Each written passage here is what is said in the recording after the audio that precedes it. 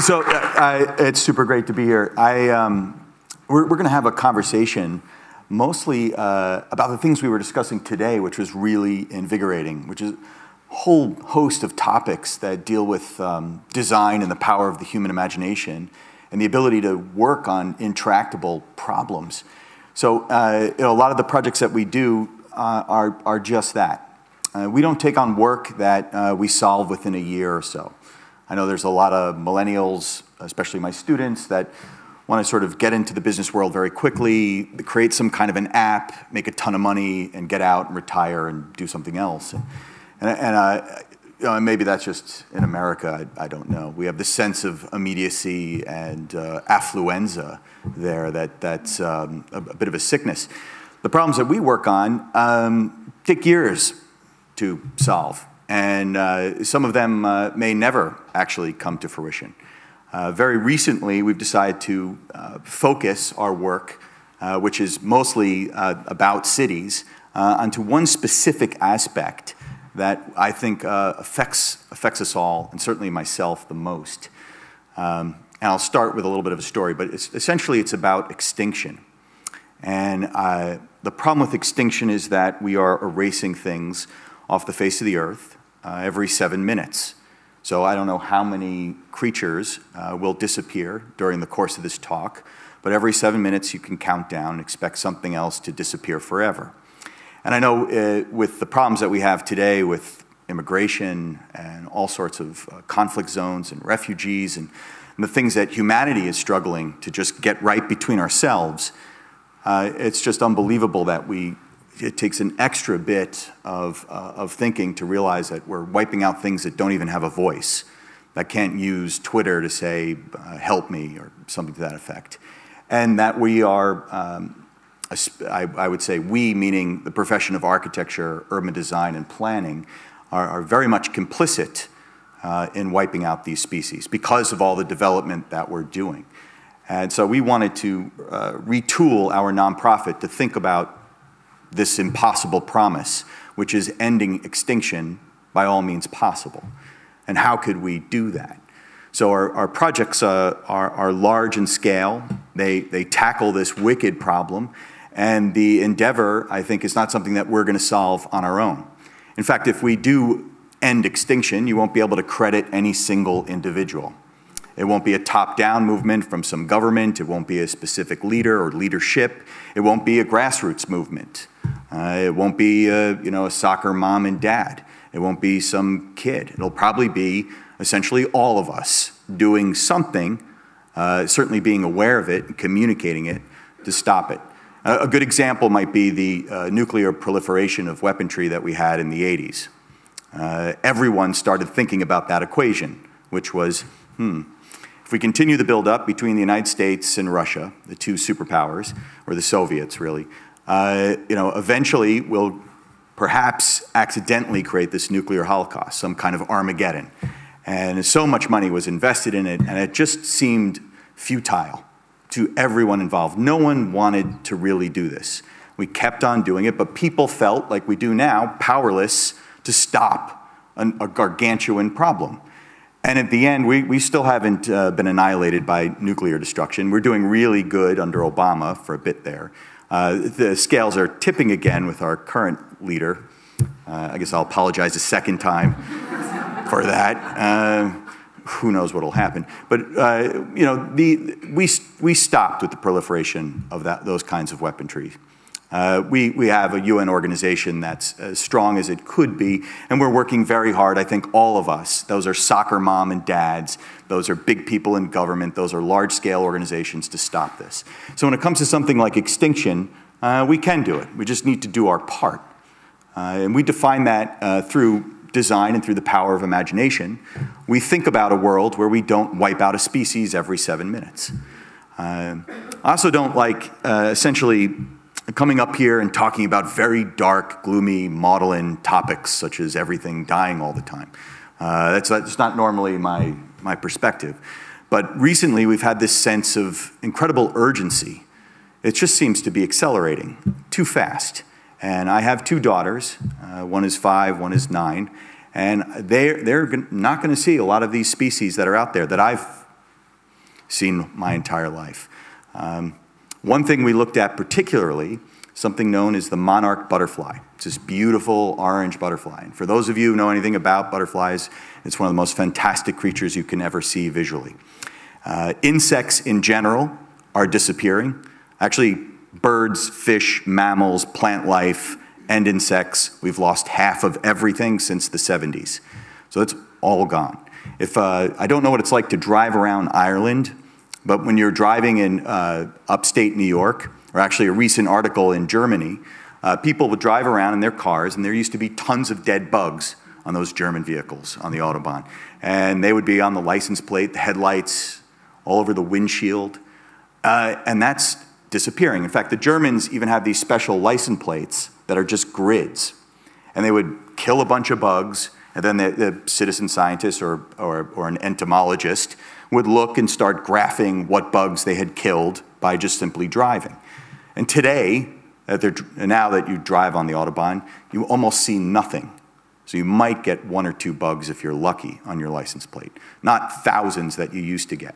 And that's due to a lot of things: pesticides and herbicides, overdevelopment, other species dying off, different types of predation mechanisms that don't work in those landscape conditions, and mostly the products that we all use, and we're aware of it. And this is affecting something like the monarch. So we decided, let's solve one thing first. Let's do that well. And then from that point of departure, let's have other people join in and work on stopping extinction. So the monarch butterfly, I guess, is disappearing. You can find out more specifically why that's happening. And you can also look up other things, which I'm sure you heard about: colony collapse disorder with bees. We're losing bees everywhere. And those pollinate our farms and our food. Something like 30% of all the crops on this planet could disappear if we lose bees, and a lot more probably. Just the idea that we would lose bees just I can't even fathom that. I don't know how anyone else could. But if we're not interested in saving the bees, maybe we'll work on something even more aesthetically pleasing. If we have to brand it, it would be the monarch. So we had a building in New York City. We had a very wealthy client came to us to do a project next to Prada in Soho. And he had a commercial space and wanted some 8-story structure, blah, blah, blah, something to that effect. And we said very politely, we don't do that work, please go away. There's lots of other architects that would be happy to do that. It's not our mission to create another brick lump that's a commercial space. And they said, no, we're having problems with our community board. They don't want this building there, and they want to do something that's super green. And that's why we came to you guys. So are you interested in doing that? We said, sure, as long as you're earnest and that you're not interested in greenwashing, but we'll give you something that's as green as we can think of. So that's where this project called, it's a Lepidopterium, or Lepidopterarium. Lepidopter is the Latin word for butterfly. And we thought we would try and save the monarch, or at least begin that process. So in the construction of this building, it's a double-skin facade. So it's got multiple layers, and it wraps around the building to the top where there's a pollinator garden and an education center, and then continues into the back, and then an atrium through the center. And inside that wall space of the building is everything you would need for a habitat for monarch butterflies to thrive. So it's got milkweeds, gracilli, caterpillar stages, adult butterflies, areas for them to lay their eggs. The entire place is a fantasy realm for butterflies to actually thrive. And it costs a little bit more, but they don't lose a single bit of square footage in their commercial space. And that this becomes a sanctuary that communicates to folks that these butterflies are disappearing. We got a grant, so how do you pay for something like this? We got a grant from a very unlikely group of actors, the drone group at Intel. I don't know if you've seen, drones are everywhere now doing fancy things, mostly for our pleasure, some kind of a digital circus. But we were thinking, can drones be deployed to help save a creature from extinction? So we created these little artificial micro drones that have a base AI that deals with temperature control, humidity, airflow, noise cancellation, and food, and they're the stewards of this sanctuary. So they keep the real butterflies alive, the artificial ones do that. And that's sponsored by Intel, and their marketing team thought that they can't, and I don't work for Intel, by the way, full disclosure, they did something that we thought was phenomenal to promote somehow their product at some point, because they can't sell it with normal advertising. So this type of money, instead of just going into ads in magazines that we don't pay attention to, went towards some new technology to save these butterflies. And these drones also have little cameras in them, and they record all the drama of the butterflies, how they reproduce and well, what caterpillars are eating. And you see that on the exterior of the building. So you see these beautiful monarchs doing their thing. So from far away, if you're not sure what's happening in the building, you'll see these incredible screens playing butterfly images.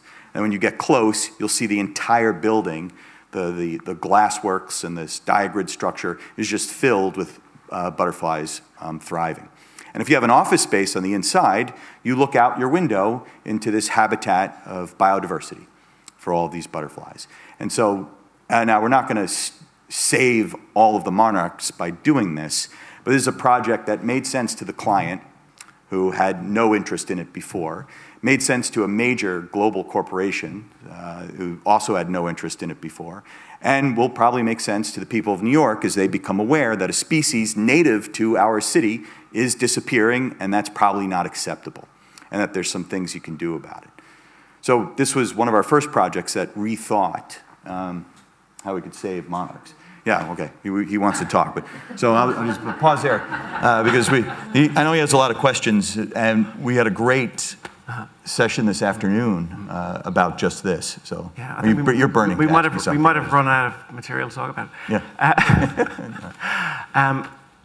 I think it's really interesting what Mitch is sort of introducing is that we're in the midst of a crisis. I think that's undeniable. I think most people in this room would accept that climate change is happening and that something must be done about it. But I think what Mitch has described with this beautiful project with the Monarch Butterfly Building, is that what we call it? Monarch Sanctuary. Monarch Sanctuary in New York. Yeah, I think we'll all want to go and see that when it's done. Yeah. That there's an imperative upon architects and designers to incorporate these kind of features within buildings, because we do need to do something. We are in the midst of a crisis. And it's coming to the First Thought talks, my first instinct was, and we talked about this, there's a lot of there's a wealth of things here, but there's the housing crisis, which it's a big hot topic. We've got a traffic crisis in the city here, and I'm sure many other cities around the world. But so there is this imperative upon architects, designers, planners to do something about this. We need some radical solutions, Mitch. What are you proposing? Yeah, well, so yeah. You know, radical solutions are great to stir the pot. And they're interesting. And you're always going to get some curmudgeon to point out, yeah, that's never going to work. And a lot of our ideas, we have all kinds of comments, thank you, Internet, that tell us just that. But we start with very practical, off-the-shelf solutions to some of these issues like housing and traffic, et cetera. And we, as a think tank, we do our best to solve it in novel ways. In fact, a lot of things that we need to do are not radical whatsoever. We've had the roadmap to livable cities for a very long time. We just choose not to do this. And I brought up a conversation that Bill Gates mentioned, which is, essentially we're stuck with this massive problem in cities. Was it traffic or climate change and housing? And someone comes along and really tells you what you need to do. It's like going to the doctor. And the doctor tells you, listen, you eat steak and sugar 3 times a day. It's really bad for your heart. Stop. Exercise and eat right. It's the same thing we'll say in planning. Make cities walkable. Don't count on highways everywhere. Stop using diesel fuel. Move off of fossil fuels. Think of new energy systems, geothermal, solar, wind. I mean, there are obvious answers to some of this. And there are ways of deploying them, et cetera. But we don't need a library of radical inventions. There's some very practical things. And there's many guidebooks, Christopher Alexander's Pattern Language, that talks about how we could live with the Earth's metabolism, with a logic that doesn't wipe things out. And that's good. So we'll take that prescription from the doctor. We'll say, okay, I'm not going to eat steak and sugary stuff all the time. But then we have the other question, which is, it's really hard for me to, stop doing that. I like it. I actually like steak. So if I continue to do that and my heart starts to fail, is there something else you could do, doctor? And he goes, yes, absolutely. We're really good at cardiovascular surgery. We'll buy you 15, 20 more years of life. So if you fail to do what we tell you to do up front, which is pretty easy and logical, exercise, eat right, we've always got this system in place that'll solve it. So what is the cardiovascular surgery for something like cities or our planet? Well, it does exist. And I think it's difficult to talk about it because if we rely upon it, we'll just continue doing the things that we're doing and just expect some smart people elsewhere to engineer us out of the problem. But geoengineering as a field is built to do just that. It has all kinds of ideas of removing the acidity levels in the ocean or seeding the clouds with sulfites to reflect solar income back and cool the planet. And we do need to test these ideas. We do need to work on big radical ideas in geoengineering. Absolutely. Because if something does fail and we're not ready for it, we are doomed. The thing is that we can only really test it once or twice. And if it doesn't work, everything else is kind of screwed up. Because this would be the first surgery at that level. So I think probably the solution is not so much the big radical ideas. They're out there to kind of get the discussion going, but it's just listening to people still gonna eat steak, aren't they? You're still gonna eat steak, yeah. We're still gonna. Well, it's like we have local planning frameworks, and we have Vision 2040 here in this country to try and the policymakers will say that they are delivering on these objectives, and locally they'll say that they will address issues of a livable, walkable city once the bypass is built. Yeah. But and that's our quick fix. That's our cardiac surgery. But in the meantime, we all continue on, and we're locked into these kind of patterns of behaviour. And I'm kind of wondering, and it's something we talked about earlier.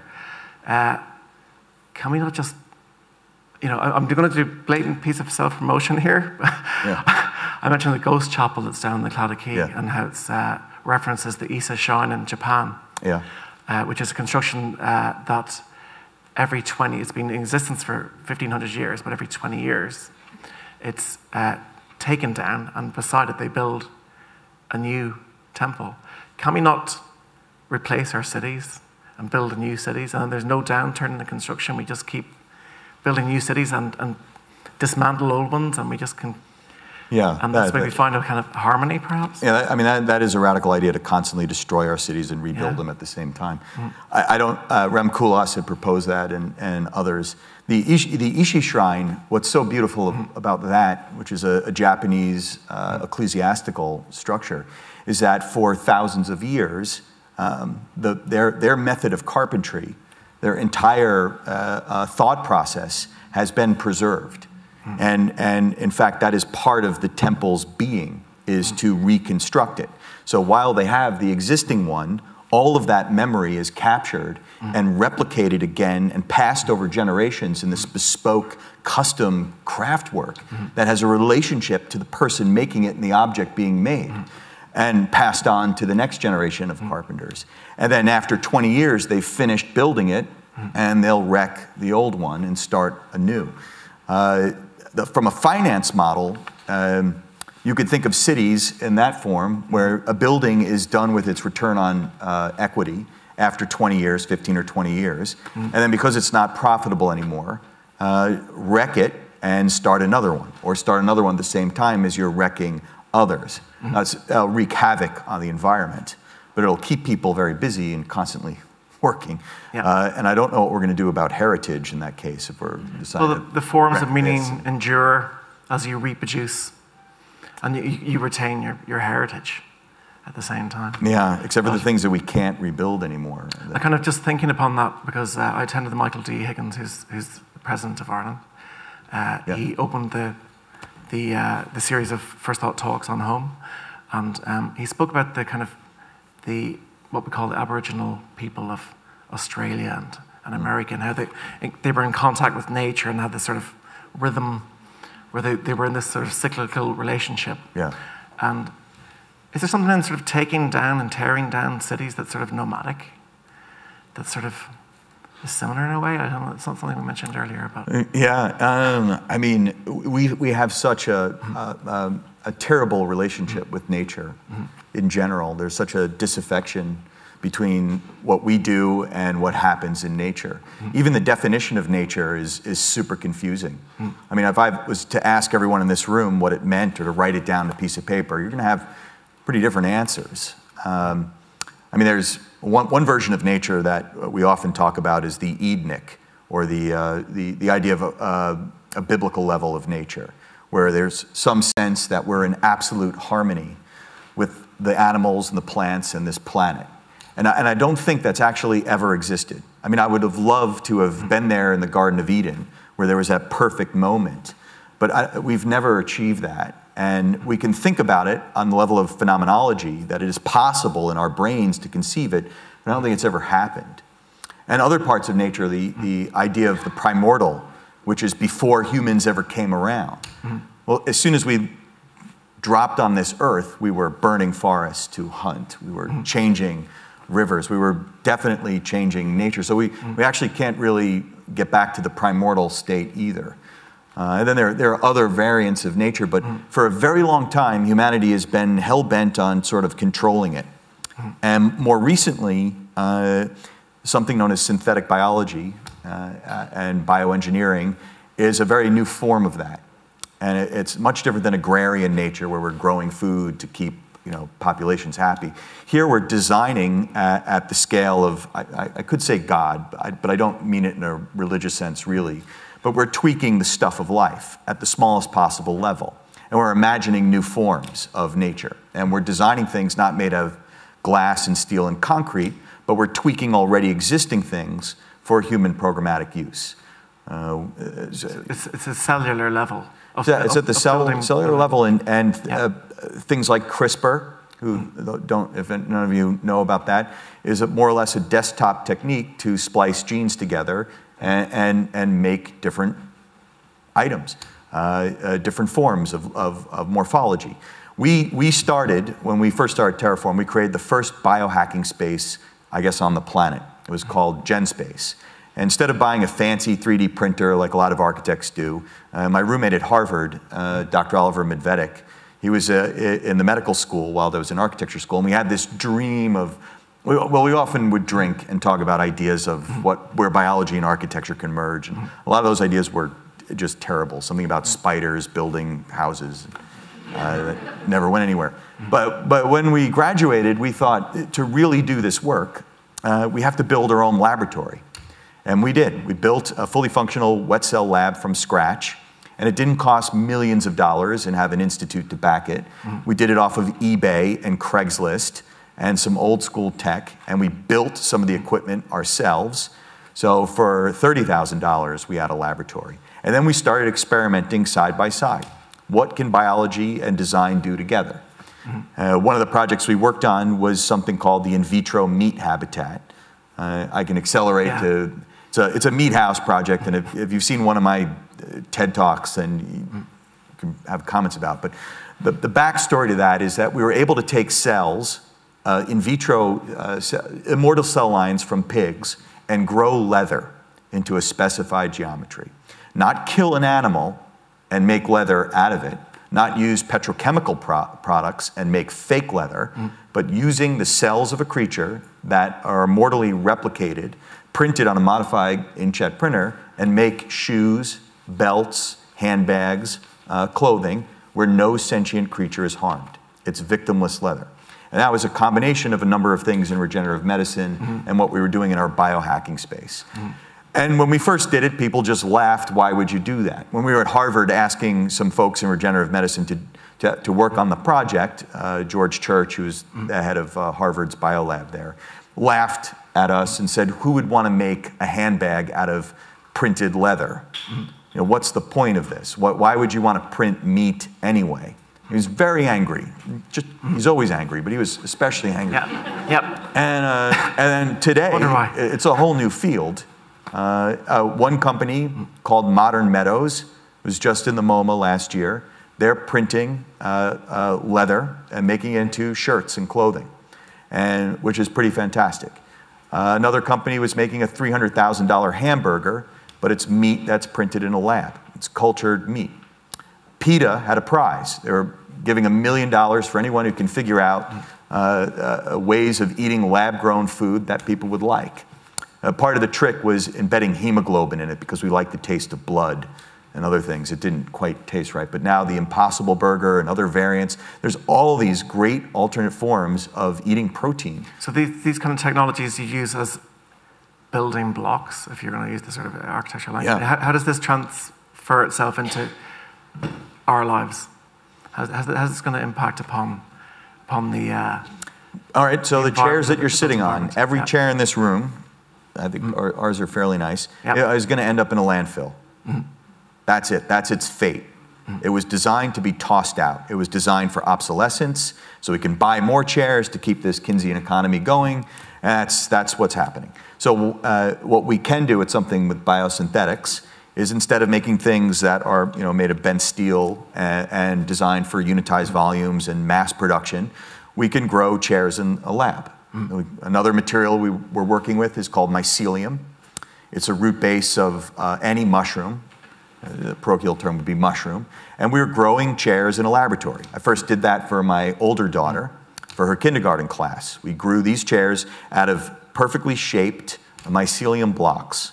And it actually is, it's an interesting process. You feed a mold agricultural waste, then you acculturate it with the mycelium, and it takes reishi was the substance we were using. It takes about 7 days of growth. It eats the agricultural waste, and it fills out the shape of the mold, and you pop it out, and you've got a chair. And it's a chair that you can sit on and use for years. It's absolutely fine. You can eat it, technically. It doesn't taste good. But we eat crayons in kindergarten. There's a learning curve to everything in life. But this chair that you eat is okay. And you can tell mom and dad we're eating a chair, well, we're sitting on chairs that were grown in a lab made of mushrooms. And they'll look at these square-shaped, odd, funky chairs. We actually put the funk in functionalism. That's another story altogether. But, and when these chairs are done, when you're finished with them, you throw them into a garden, and they feed thousands of other forms of life. They don't end up in a landfill. So it's a circular economy. Fully circular. Of materials. And it's a positive model. And we can use this in every kind of building material potentially. I mean, we all recycle. We all put our water bottles in the right bin and everything else. I can talk about the design of water bottles, but this material is being used by this company Ecovative. You can look it up, Ecovative, Eben Bayer. It's one of the guys, and they're using it for packaging material. It's ideal for replacing all of styrofoam. Do you know how hard it is to throw out some styrofoam and to recycle it? It's these big, bulky objects that weigh nothing, so you have to crush them, and even crushing them, well, it's fun. It's fun to crush them, unless that's your job all day long. And then you stick them in a truck that uses a lot of fuel to bring it to some recycling facility, which when you're done recycling it, you just get a pea-sized bit of material. And styrofoam is just awful. It's awful stuff. But mycelium can be used to replace all of your packaging for your refrigerators or new speakers or new computers, whatever you're buying. It's a pretty fantastic material. Do you think, is there a question of aesthetics? I mean, do we want to live in a mushroom house? No, we don't. Aesthetics are a problem. So it's like... A long time, well, when Le Corbusier first produced these chairs, the Chaiselons, they had cow skins on them. And people would go into the store and they would fall in love with that chair and say, I want that one. And then they would have one sent to their house, they would order one, and it would arrive and it would be a slightly different cow skin pattern. They were like, that's not what I saw in the store. But there's just, cows aren't identical, so you're always going to get a different pattern. So it took some time for people to realize that you're going to have variation. With something like the mycelium work, you're going to have variation in it because it's all natural, and we just have to be accustomed to that aesthetic. Individually designed, personalized furniture. Yeah, you can grow it into shapes and write your name in mushroom, I guess. I kind of thought like some of this made me think about there's a lot of med tech in Galway. I don't know if you know this. One of the biggest employers, and we're one of the about 10 global hubs for med tech. And talking to you earlier about how we can integrate biosynthetic materials into our built environment, it kind of made me think about how people like Cure Medical Devices here on the campus they implant designs that are more in tune with the human body. Yeah. And I think this is what you're proposing in a way, but you're doing the same thing for the built environment. So we're actually set up for this already. We're ready to go here. Yeah. So what's supposed to stop Galway or Ireland becoming the global hub for this kind of technology? I just think what's amazing about medicine is you become very focused in a specific area, and you do that really well. And you do that for years, if not decades. I think design, and that's as in an arts festival, you get folks that have really good imaginations. Your imagination is the most powerful tool you can have. This is where you have the seed of invention. This is where ideas come from. A lot of bad ideas, a lot of bad invention, but eventually you hit it. If you can incorporate or work with folks that have these incredible skills in medical science and med tech, be surprised at what you can create. And I think more of that synergy needs to happen, more of that discussion. Collaborative kind of approach. Absolutely. There's just so much you can do. We have a facility in the Brooklyn Navy Yard that is built to do just that. We got a $46 million grant from the governor, and we took what was originally just a small maker space. We had one of the first maker spaces you would find in New York, and we created a maker village. So we have not just one little garage with a bunch of fun people in there doing stuff, but we have 80-something companies that are working around the clock that are on top of one another. And you get to see what's happening. So the folks that are doing med tech are bumping into the folks that are doing lighting design, are bumping into the folks that are doing robotics, and are bumping into the folks that are doing civics and law. And you have all of these cool overlaps, and the idea is to eventually find new territories, new discoveries, and that's where innovation happens. Yeah. We've had a number of great projects come out of there, more so on the side of... The best kind of conversations happen on the staircase. They do. If you've got an innovative district that's got technology, artists, scientists, architects, planners. Breaking down those disciplines, which is a platitude at this point, but it doesn't happen enough. At NYU, it takes me 2 years to just team up with the guy who has an office across from me. In a space like this, you just do it for shits and giggles and see where it goes. One of the earlier projects that formed a big company was based on a medical group and a design productizing group. We're obsessed with nipples. I guess we're all obsessed with nipples at some point. But they were obsessed specifically because they both had kids, their teams. They had some new children.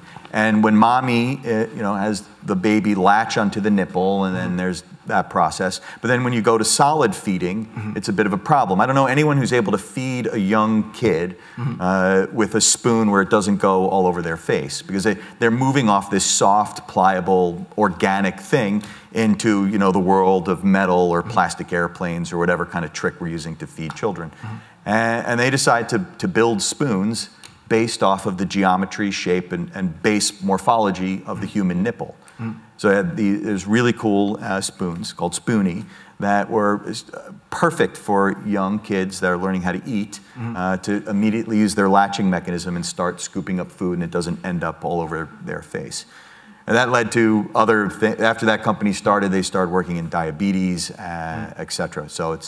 But you wouldn't have that kind of clashing if you don't put people together. And there are a lot of people that are not comfortable doing that.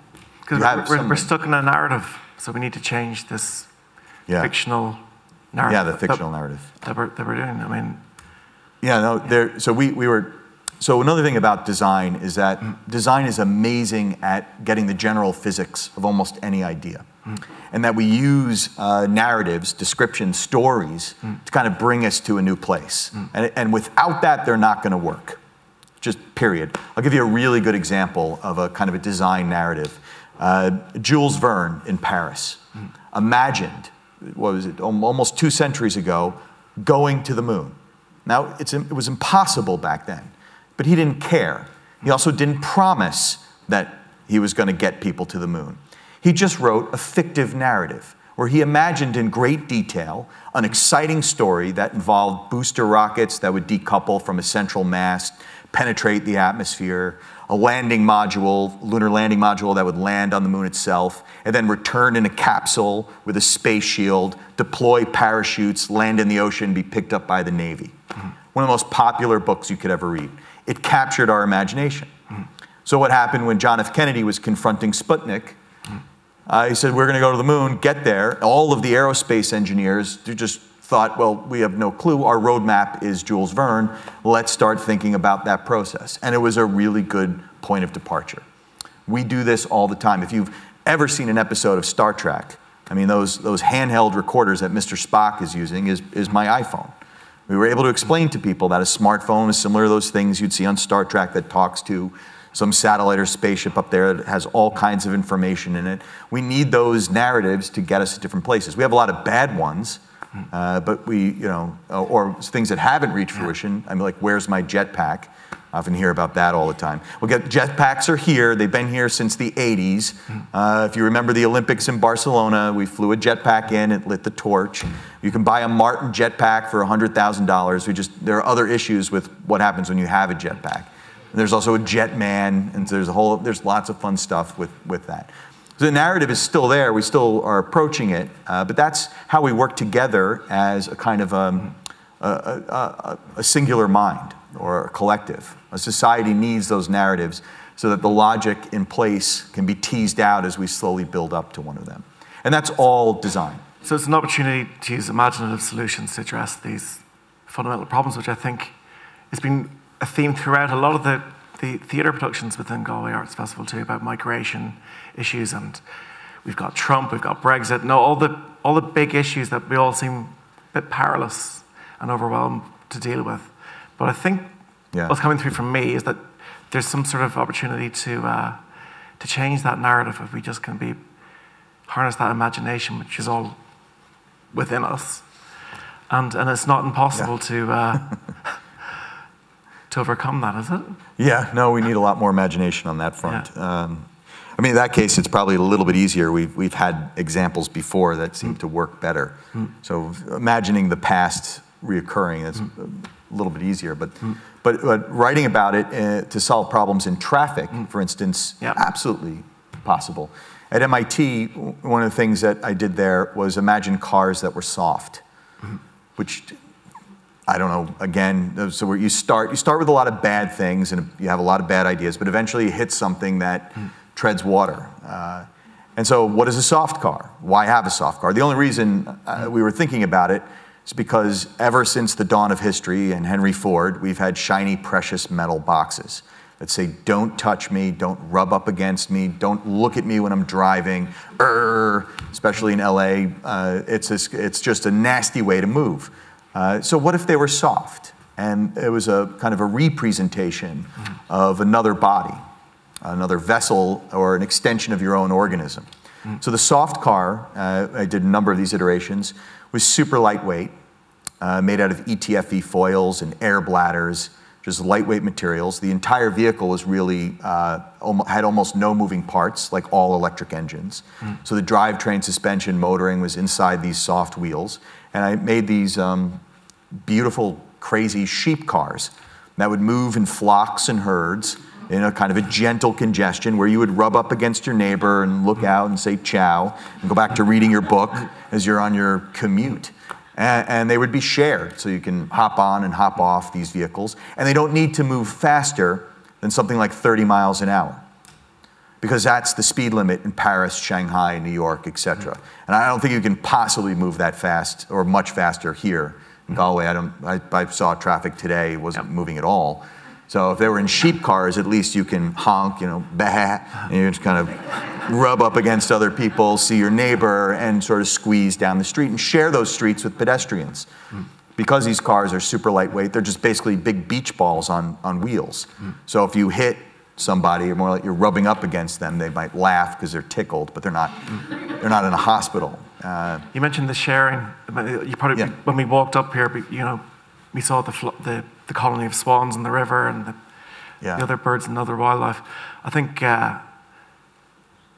you talked about rewilding the city in New York. I mean, it's obviously a very different environment compared to New York and Galway, but it's a similar kind of relationship, I suppose. You're talking about symbiotic kind of relationship between not just materials and on a cellular level, but also just that we actually.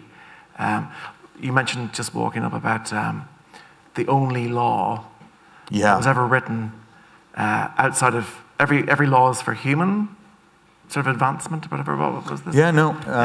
The entire history of the world, there's never been a law written for anybody else except for humans. That's every culture all over the planet since the dawn of time. So it was until 1973 that we created the Endangered Species Act. That was the first law in the books that protected something else other than humans. And it really didn't do much. The only thing it did is give you the right to survive. That's the bare minimum we can do for other species. So we're going to try and stop killing you, move you off the endangered list to a threatened list, and then when you're off the threatened list, we leave you alone. We've had only two successful species were actually removed off the endangered species list and the threatened list. And that was the bald eagle, because in the United States, if we killed our bird, you'd be in trouble. Well, just no one was happy with that idea. It was really bad politically to kill off our bird. But then, honestly, we would just pick another one, knowing the U.S. But it's all about our common home. So we've got one planet. Yeah. We've got limited amounts of resources. The embodied energy in construction is one of the biggest consumers, I suppose, of these limited resources.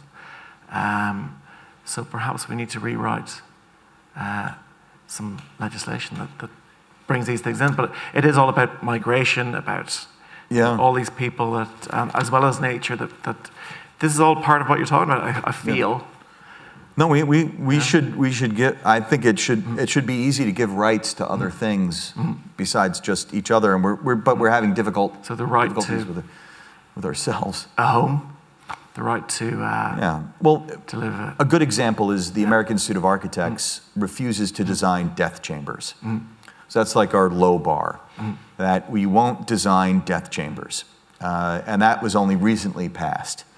Because I don't think I could live with myself as an architect if I was responsible for something like that. Even if you agree with the death penalty, just the idea that you're doing that is a despicable act on some level. Well, I shouldn't say that. The intention isn't despicable, but I think a few hundred years from now, as we're being judged, a lot of folks will have a big problem with that. So would you say that architects and designers have a duty of care within their professional practice to address these big issues like extinction?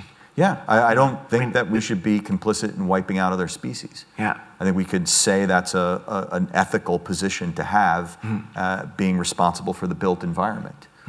I mean, we don't need another Walmart if it means wiping out a whole species of salamander, which has happened before.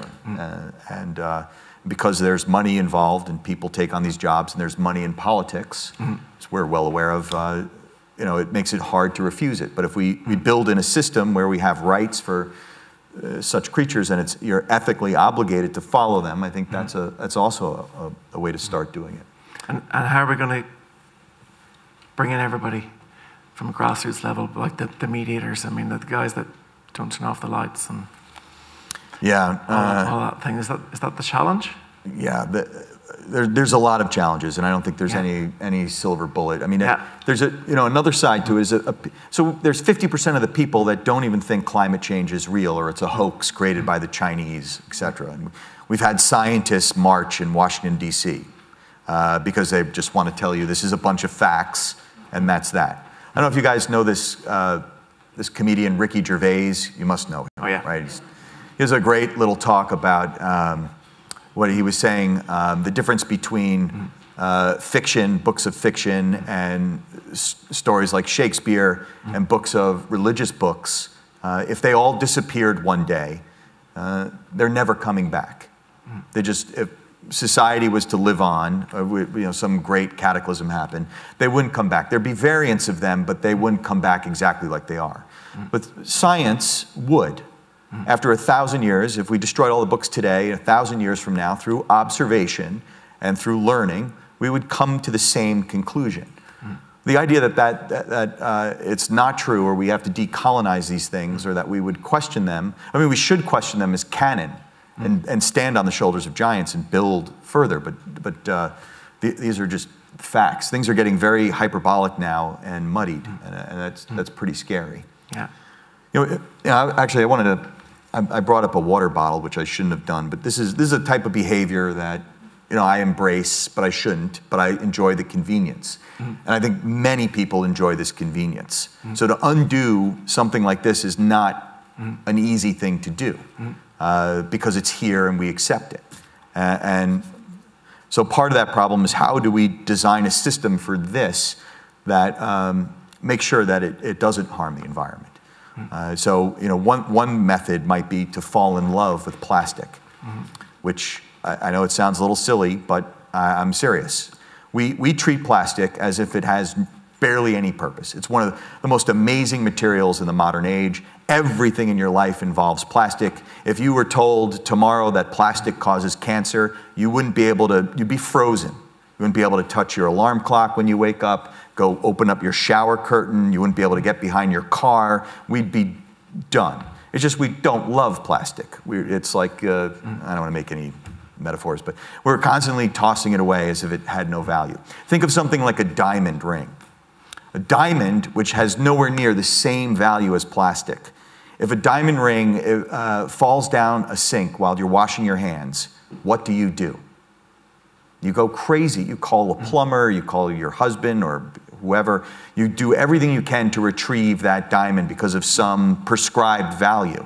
But it doesn't have the same value on society. If we could fall in love with plastic like we fall in love with diamonds, then it's fine. Then having this water bottle is perfectly acceptable. Building a system that does that is the problem, and there's ways to create incentives to do that. So it's coming back to those fictional narratives. I mean, if the narrative about a plastic water bottle, if it's acceptable, if you try to apply the same, if you use that as a metaphor for the city, we're just locked into these ways of doing things. We hop in our car, we drive to the out-of-town shopping centre. Yeah. We cross the river to go to work, and that's all acceptable.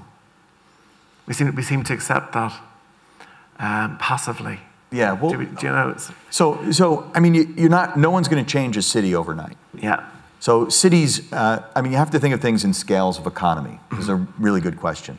So things happen based on the sector of interface they operate in, the level of design and the people designing it, and then the time it takes for those things to come to fruition. So a good example would be cell phone technology. Within 5 to 7 years, you can go from a napkin sketch to a brand new type of cell phone technology that's available everywhere. Europe and the United States, and you can buy it. It's that quick, and it's something that works in this kind of associative system. But if you want to change something like a car, an all-electric vehicle, you can have prototypes. You can have those things existing. But to get everyone involved in driving around in electric cars, that's a 20-year endeavor, at least. It just takes that long before something is available everywhere that you can purchase, like a Prius, which is a hybrid, or a Tesla. For architecture, if we're going to scale up even further, it takes about 40 years to change architecture, minimum. Why is that? Because we build buildings, and we don't expect the roof to fail, or the windows, or the boiler heater, and we don't change anything until it does fail. And then we put in those new models. So the city, if it's a scale even bigger than architecture, that's a 100-year shift, if not more, before you finally see the base operation of cities changing.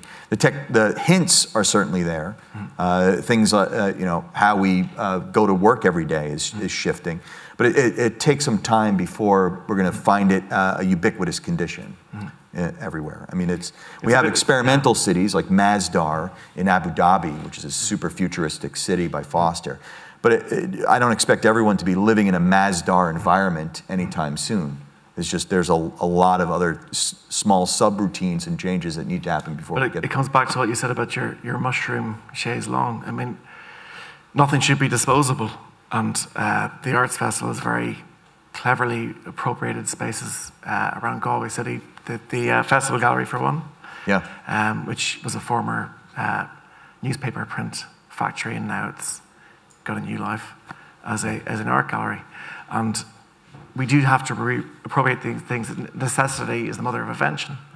And you're sort of applying this to building materials and every sort of process and so that everything has a circular cycle.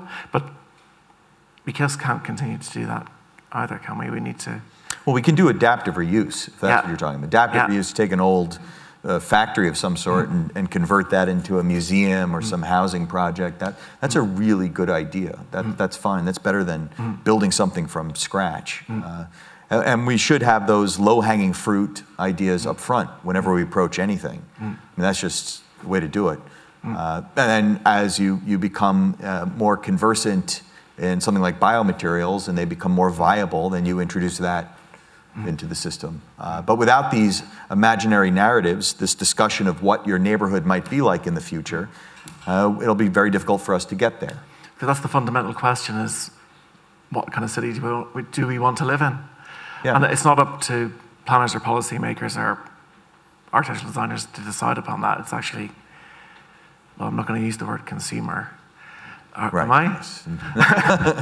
Calling people calling people consumers. The community, the public must participate in these. It's not something that's left to somebody else, and ultimately, we're all empowered to make those decisions, I guess. Yeah, how many here have spent time rethinking their neighborhood? Anyone raise their hand? Did you ever spend any time doing that? Okay, that's great.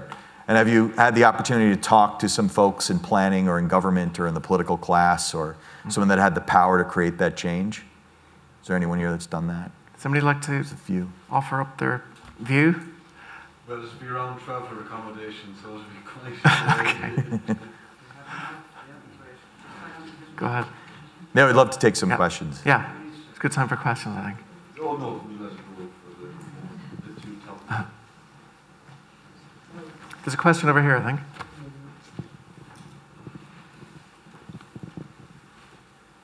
Yeah, you've just said there that we need to participate more in building and redesigning our city. Yeah. In many ways, people have participated. There was a Galway traffic forum set up a few years ago by the then Mayor Hildegard Naughton, asking people what would they like to do about traffic and such questions. And most people got back to that and said, we want more public transport, essentially. The majority of people said, we want more public transport. So why didn't they go off and implement that, the powers that be? And I think, it was raised, the power, and I think the problem is there are vested interests at play. Yeah. Economic and political vested interests that are, they're selling car insurance, they're selling cars, fuel. There's a lot of businesses involved in that are putting pressure on the powers that be to stop any development in sustainability. I think you talked about that, the predatory kind of economy. So thank you very much. That's a great question. So what often happens is something that we call predatory delay. And those are the powers, big companies in oil, et cetera, that have a lot of vested interest in keeping things the way they are. But they're not going to say that up front. You're going to have a participatory process where the public comes and makes comments and wants change and talks about putting in solar panels or rethinking traffic or putting in shared vehicles or electric systems, what have you. And they'll agree. They'll say, that's a great idea. I love your idea. That's wonderful. Here's a little bit of money, not enough, but here's some money. We support it openly. But every single day they're in business, it's just more profit for them. So the idea is to kind of push those narratives, ideas about change. If it's not beneficial to them, they'll sort of tease it forward a little bit, but never really quite implement it. As long as you could put money into politicians or have lobbies that create change, and there's no way to have transparency up front. The predatory delay model is the most insidious thing that we're seeing, and it took a long time to realize that that's actually happening at a very large scale, and it's a very useful tool for the people that are in power to constantly deploy this kind of predatory delay thing. Because you can never point the finger at them quite right and say you're the one stopping it, because they'll say mostly we're for it, just not today. Let's do it 5 years from now when the government changes and new people are in office and people don't show up again to that meeting. And then they have a new meeting with different people that have another idea. So that's a bit frustrating. But there's tools that we're all familiar with that could probably stop that. I'm not promising that we're going to get there. I would like to create more narratives around it, but we don't have those narratives. But e-government and other things like crypto ledgers and blockchain, these are great ways to absolutely say these facts happened at this time, kept by a neutral party that no one can alter whatsoever, and that these smart contracts get deployed at specific times where you can't change them because they're locked into a crypto logic. And that's a way to trade tokens or ideas or change traffic by locking these systems into an e-government form. But people aren't all comfortable, or yet comfortable, I think millennials are, with using the internet and government together and a lot of the different computational systems that can support it. Democracy is an amazing thing, but it works when we're in an agora, like it was in ancient Greece, where it was just 100 people in a room. And actually, to be specific, it was 100 men, and they were landowners, so there were no poor folks or slaves, and there were no women. And 100 men, more or less, could agree on big principles and get stuff done. But when we have the government set up that we have now, with the populations and the density that's associated with it, it becomes really intractable. So the idea that we don't use some level of moderation in the form of internet-based tools or e-governance-based tools is crazy. I think we're going to see more of that, and maybe that will be the good side of Facebook. I think there's a lot of problems with those identities that are out there now, but I think that's one of the places we can find real change and stop predatory delay. And these are systems to be designed, and I've read some of these stories, these fictive narratives, but they're not quite popular yet, and there isn't one version of it that we're all agreeing upon. But more work can be applied to that area. Yeah. Good question. Thank you guys so much. I'm really enjoying this. I'm visiting from Los Angeles, California. It's my first time in Ireland. Yeah. Sorry about America too. There's a lot going on there. We're having, I'd like to hear more about housing, housing solutions. Something that I'm active with back home is the tiny home movement, also repurposing RVs, things like that. Eco-dome homes, I have friends building in Mexico. So I'd like to hear more specifically about homes and solutions around the material and how you're creating these homes. Yeah. For those who don't know anything about the tiny home movement, it's actually fantastic. It's counterintuitive to what the typical American's trying to build, which is, we call them McMansions.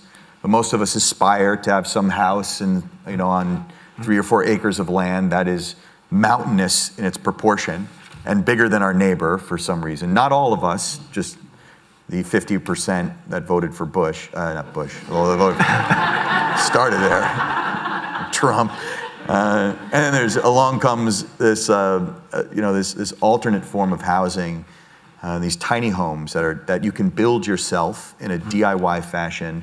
The instructions are available on the web. There's all trading, free, open trading of ideas and sourcing of methods.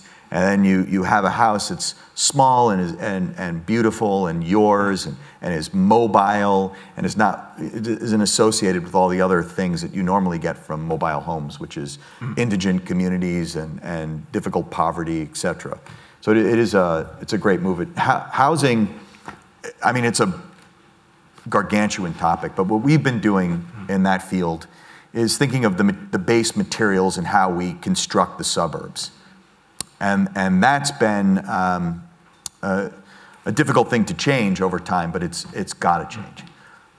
And what we've done is we've looked at ways of merging the suburban landscape with the actual landscape, where there's no distinction between ecosystems and the place that you live. So we started growing homes made from woody plants. And we took a technology that's 2,500 years old. It's called pleaching, where it's grafting plants into shapes. And we blew it up to the scale of roughly a 9-foot home, roughly in different shapes. And we have a technology which I'm not allowed to show you, but I can tell you it's under patent. We open sourced the first one, but the technology is actually, it's not really a technology. We're in the business of tickling and teasing plants. Which sounds weird. But what we do is we have a dark chamber, and we grow different types of woody plants, ficus, variegated ivy, banyan, all these different types of things. And in this dark chamber, we convince plants that they're not going to hit soil. And we get them to grow one single taproot, looking for soil. So we're constantly teasing it to make one single wet noodle, one single root that will, that's desperately trying to get to soil, but it'll never find it. It's a normal function of most woody plant species. When it hits soil, it does what all plants do, which is it spreads out dendritically so it can get the most amount of water. But we never let that happen. So we keep it in this chamber for a year or two, and we get a 9-foot root, which is pretty amazing. And we pull it out of that chamber into the light, sunlight, and we tap the root into the soil. Immediately it sends a hormonal signature throughout the entire plant. It lignifies, it grows bark, starts with leaf propagation, and it's alive, but we have a living 2x4 stud, a living construction element to rethink housing. We graft them together so they become stronger to absorb impact from lateral forces, etc. And we're getting homes made out of essentially what you would find in many areas where vines are on top of each other. Here we just shape them for human programmatic use. So we're really just nudging or teasing nature to rethink housing. And this has a positive impact on the environment. It's not a zero impact, which does no harm, but it also does no good. This is actually accountable for a few hundred years of the Industrial Revolution, and it helps scrub the air. It keeps things alive. It's got a minimal amount. There's almost no fuel used in making it. And the scaffolds, if you would like to shape it with scaffolding, you could grow the plants for about 5 to 10 years on the scaffolding, and once they've grown into your home, you can reuse that scaffolding elsewhere. But you can grow thousands of these homes for thousands of families where there's a positive impact on the landscape. So it's a much different way of thinking of housing. It takes time. Yeah, it takes time. It takes time. Yeah. Well, you could genetically modify it. Plants, woody plants can be modified by paper companies, and they are growing poplar like 30 feet within a couple of years, which is, I wouldn't recommend that for housing. Yeah. But you've also done some more emergency type of designs too, like the cricket shelter. So it's like there's different models of housing. So one might take time, like the pleaching method, but also we just on the housing thing, we were also looking at combining housing and food. Yeah. So that's another big problem, especially in the developing world. So communities in some kind of a crisis, like an earthquake or a refugee camp in a war-torn area, it's very difficult to get access to not only shelter for yourself, housing for yourself, but also food. So we created this thing called the Cricket Farm and Shelter, which is essentially a subsistence-based farming system, which that's that picture. There you go. That's the one slide I brought today, apparently. Yeah. That thing over there. It's combining the growing of crickets along with a place to house your family, either temporary or permanently, depending on what you want to do. But the entire exterior is a place to grow or harvest crickets. Why crickets? Because it's an awesome source of protein. I had some pork burger today at the museum, which was incredible. But we can't live off of pork. Cows, pigs, chicken, lamb. We eat so much of that stuff. The livestock that we produce creates enormous problems when it comes to water and greenhouse gas emissions and land use. And we just expect to eat all of that. And if I'm in a refugee camp, I have no water to spare for my animals. I have to keep it for my family. So where are we going to get protein for our family in this case? So this housing structure grows protein from insects, crickets. Every 6 weeks, the crickets die naturally, and they get milled into a powder. The reason for that is because I don't want to eat a screaming face with wings and strange. Even if you dip it in chocolate, I can't eat that. But if it's in a powder, I can make it into stuff, like different types of noodles or bagels or bonbons. And we actually developed this for nations or areas in crisis, but we also have one for the developed world, working with Michelin-rated chefs in our housing project who are tuning the flavor of the crickets. We're feeding them apple cores, lime rinds, orange peels. Their bodies absorb that flavor. They die naturally after 6 weeks, and then we mill it into a flour. And you can get the taste of the apple inside there. And it's super sanitary, super hygienic, and it doesn't work unless it tastes absolutely brilliant.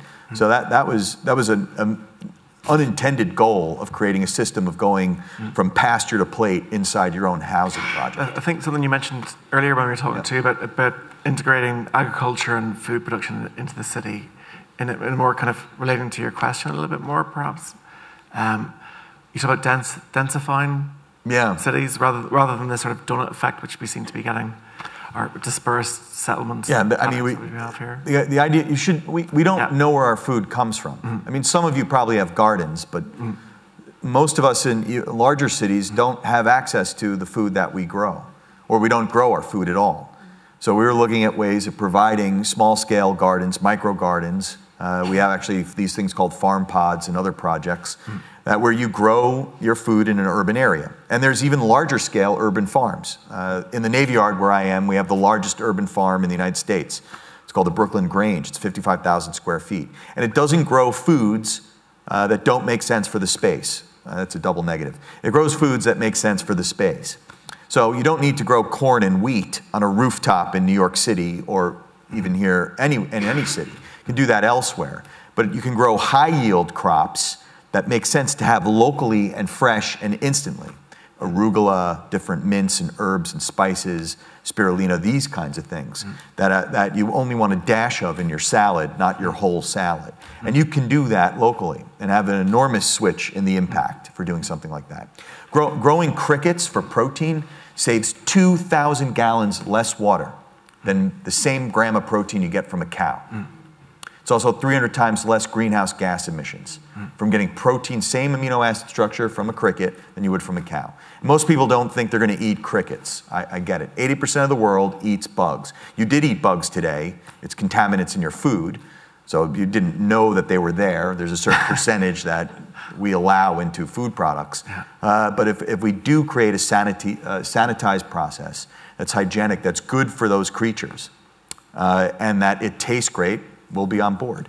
One of the things we did in that housing project, just really quick, is we had a lot of fun trying to get crickets to reproduce. So we made these cricket brothels, which was a fun job for an architect. But the women give these come hither looks, and the men do the stradulation, just chirping, and they chirp, and I don't know what's said, or if they drink some, then they reproduce and it works great.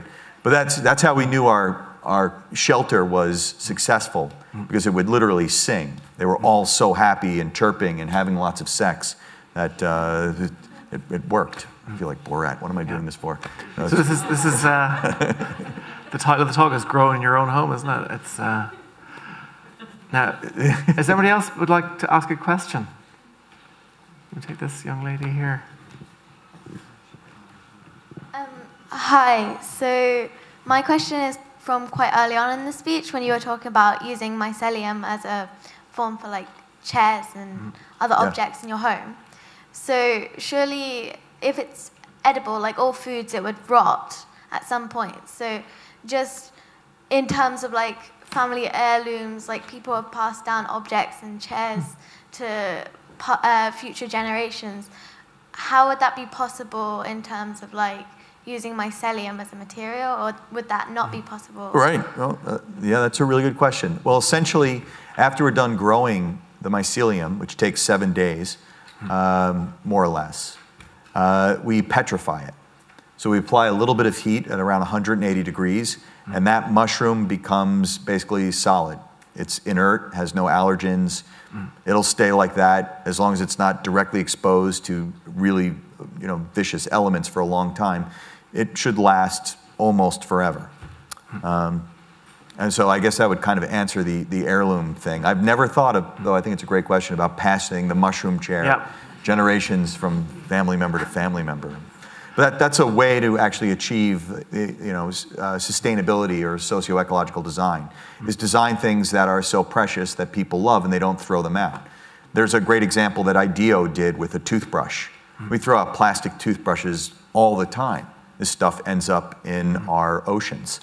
It's very difficult to clean up these types of plastics. Well, if we made a handle for a toothbrush and a whole system for a toothbrush that was absolutely beautiful, was bespoke, well-crafted, you would do something unthinkable, which is you would pass that toothbrush down through the generations. All you would replace would be the bristles in the front. So you're not brushing with grandpa's teeth at some point. But you can think of, you can start making things that are not designed for obsolescence. Almost everything we own is designed for obsolescence. The shoes that you have are designed for obsolescence, not because they stop being useful as shoes, but because they're no longer cool. So it's perceived obsolescence if we don't engineer actual obsolescence. I have an iPhone 10 for really no reason. My last iPhone was perfectly fine. I guess the battery was failing, but that was built into the system. This is to keep this economy in a method where we're just consumers all the time. So the idea of things that are heirlooms, I passed down my iPhone for 5 generations, that's a really good idea. So we should design a system that's modular, that has a switchable fabric, where the CPU and maybe the memory and perhaps the battery get replaced, but the rest of the system is built to last for a very long time. It's a great attitude. We originally had that attitude. It's just Keynesian economy. Thank you. Yeah. There's a lady over here. Lots of questions there. Is there what? Lots of questions. Yeah. Hi, how are you? Hi. It seems to me you've been talking about sort of just fresh ways of thinking that are really for the betterment of the planet and everything on the planet and the immediate environment around the planet.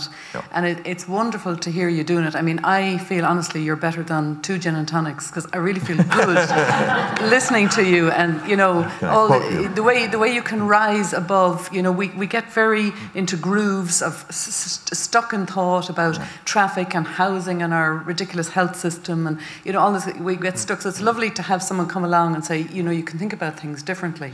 And I just wonder how optimistic it is you're feeling about people like yourself who can collaborate and have these thoughts and turn it into design, as opposed to people who would have us stay in older ways of thinking, or in fact in destructive ways, people who are destroying the planet and so on.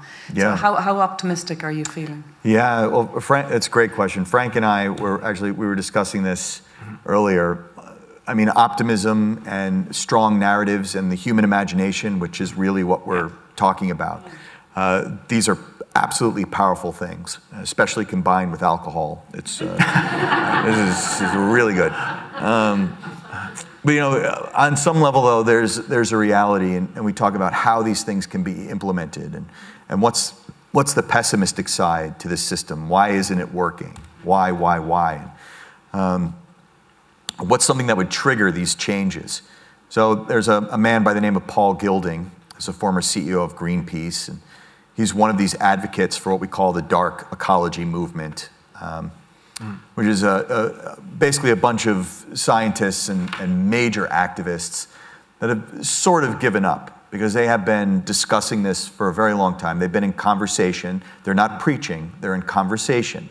They listen to ideas, they want to work with people, but they do want to see some kind of optimistic, positive change. And it hasn't happened, and it hasn't happened, and it hasn't happened. So their thought is, one of the ways it's definitely going to happen is if we have a very big, ugly crisis. And that actually is an excellent instrument to get people motivated, especially our political class, to create change now. Because the tools are really available. Civilization 2.0 could have been rolled out a decade or two ago, but we're just slow to do that. But an ugly crisis. Hopefully it doesn't hurt too many people or hurt anybody, really. I don't want that. But Hurricane Sandy in New York City was a great example. So that happened. It was exactly like everyone said from planning and science. Now if it happens again and we're ill-prepared, we're the fools. Shame on us. When it first happened, though, we've got a sense that New York just flooded and sea levels are rising, the storms are getting bigger, the surges are getting stronger, and they're more frequent. And these are facts. It's not made up. It's not patterns in weather. It's patterns in climate, much different than weather. We need to defend ourselves against doing this and build a system to stop it. But a crisis, honestly, is what's going to get some kind of change. When we had Pearl Harbor happen in the United States, we had a foreign power invade us and almost wipe out our military power, our Navy power. And that happened overnight. We weren't expecting it. The great thing about that is that we went from a bickering group of angry people on both sides of the aisle to having one voice, shaking hands, and with just a few days, the entire United States was starting to retool itself to fight that power and to build an economy that made sense to defend ourselves. So if there is something that's going to hit Europe or the United States, and it is a big, ugly crisis, we will find that consensus through that kind of mutual disaster. It's affecting people in the third, they're crossing the Mediterranean Sea as we speak, and we've seen this theme within the festival program. Yeah. But, and people are drawing up the bridge. So it could get ugly. I don't know. I'm hopeful. Yeah, it can't get ugly, but it's happening in increments there. Yeah. I mean, that's... but we do have the power and the imagination to kind of overcome these things. If people can come together, I think that's what we're saying. We believe in the power of reality to overcome these. Derek? For one more question. Yeah, we'll take one. Thank you. Thanks very much. Very interesting afternoon. There is a movement in Europe, the degrowth movement, which is going along what you just last talked about. You talked earlier about the cycle of change as well. The problem we have here in Ireland, and particularly here in Galway, is planning takes so long.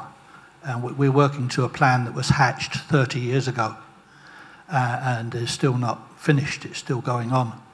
And that's basically to depopulate the city and move people out to the surrounding towns and villages and then expect them to commute back in to where the work is. This was called the Buchanan Plan. And that's where you get your bypass element. So that's a 30-year thought process. And that's not going to change quickly. That's the problem that we're with. And until that changes, which is politics, really. Our politics has to change. I think because regarding planning. There's a lady here you'd like to ask a question as well, just in front of you there. Thank you, Mary. It wasn't really a question. It was just historically you said that no laws had been made for animals, and actually a Galway man called Richard Martin, he put forward the Prevention of Cruelty to Animals Act in the British Parliament. And actually, it was under that act that children got protected. It was for animals, but they said, well, children are animals too. So under that act, the children got protection. Children That's are just animals. the point. What year was that, though? Do you remember? That was, any historians here, it would be back. Richard Martin, he lived in a beautiful house. Okay. Well, it would have been back a bit because he was a famous duelist. Yes. It Mid-18th was century. 18, whatever. Yeah. But he was also called Humanity Dick Okay. because of his laws. Well, I think that's quite a good place to. I want to look into that. That's to wind it up. I think. Yeah. We could all take a page out of Richard Humanity Dick Martin's book, and I think that sort of there's a bit of hope in that message, perhaps. I want to thank Mitch again for coming to Galway and sharing these really exciting propositions with us.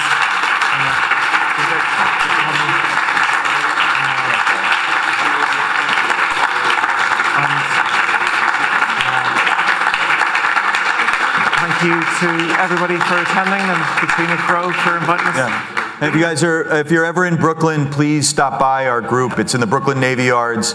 Since we're a nonprofit, our doors are always open, and folks come in all the time, and it's great to see people here. Just say we met in Galway or something like that. Yeah. It's fine.